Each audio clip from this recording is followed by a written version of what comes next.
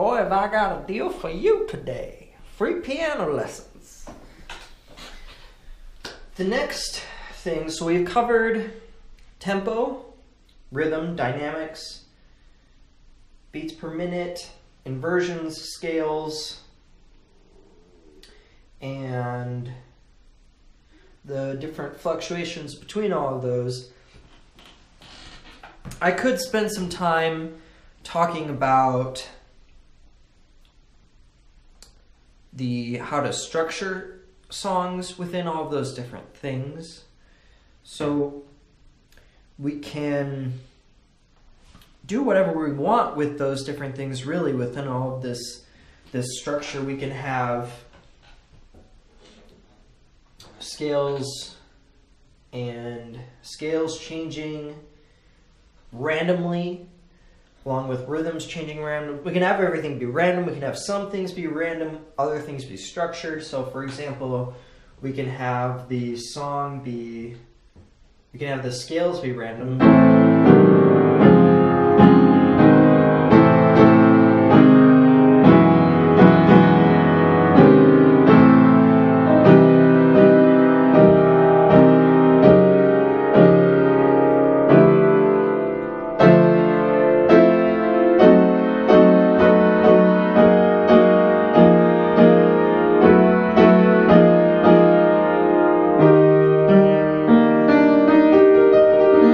So that was just some random scales, playing chords and other notes within those scales. Now we can try and have, after every 2 scale changes, we'll go from mezzo piano to forte. Pretty wide jump there in dynamics. Every 2 scale chord changes. So this is an experiment. I've never done this before. Let's hear what it sounds like.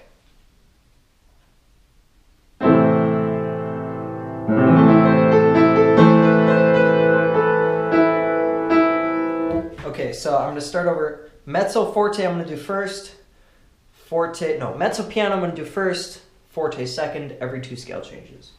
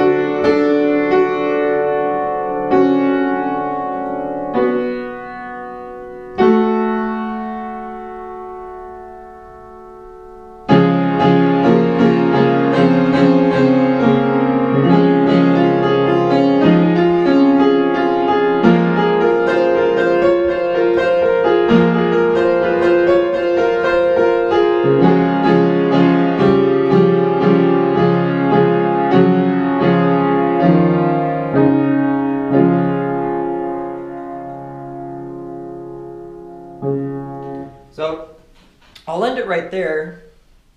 It was interesting. It was a little too structured for me personally to play in that kind of fashion, but I can see how maybe some people would like listening to that or enjoy playing in such a structured form. Personally, I think maybe combining more structures to it to make it a complex enough structure where that it was many different. So if I added scale, dynamics, and some rhythm changes to it, maybe within every 2 structures, it could probably be more interesting that way. Just a couple of different things to think about. One last thing I want to talk about while we're in this introductory piano course is that a lot of this is going to be work that you have to do going from this point forward. So I've kind of introduced a lot of different concepts to you as far as creating music without really reading music.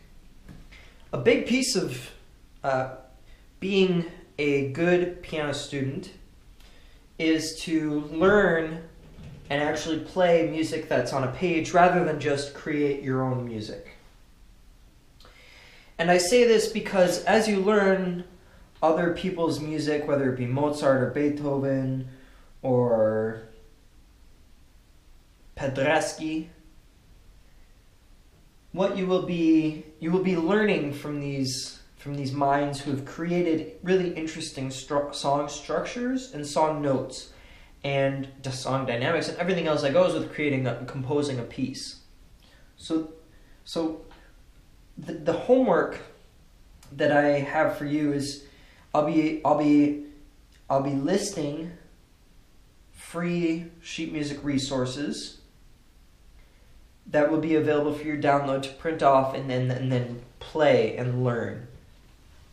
Now, depending on your age, I will have guidelines based on for ages 8 to 14, learn this piece of music. Now, I haven't really gone into reading out a piece of music, and granted, it is helpful to have an instructor there with you, physically present, to help guide you through different pieces. However, it is not necessary by any means. It will just require more work on your part to listen to the song that you are playing in a recorded form and then play the song. And I might even compose a few pieces of music of my own for children's songs, just so that I can give you the music available for free, and then I can play the songs that you'll know how it should sound. And then as you play through it and you think something maybe doesn't sound right compared to how I played it, then you can know what you're doing, what might be happening wrong, and you can fiddle around with the notes until, oh yeah, that's how it's supposed to sound.